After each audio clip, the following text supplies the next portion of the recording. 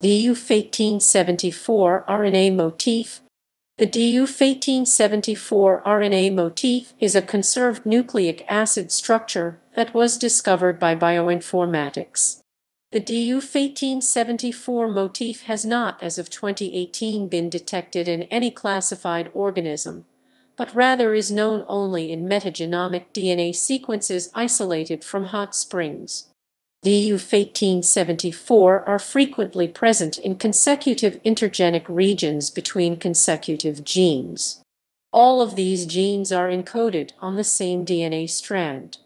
For this reason, it was proposed that DUF1874 motif examples likely function as attC sites as part of an integron, as attC sites occur in integrons between a run of consecutive genes that have been taken up by the integron. attC sites are single-stranded DNA elements that are used by integrons to enabling the rearrangement and integration of new genes into the intron.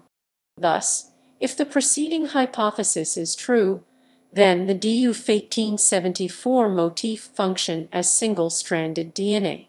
Although the arrangement of DUF1874 motif examples and genes is typical of integrons, no integrase gene was detected in the metagenomic contigs that contain DUF1874 motif examples.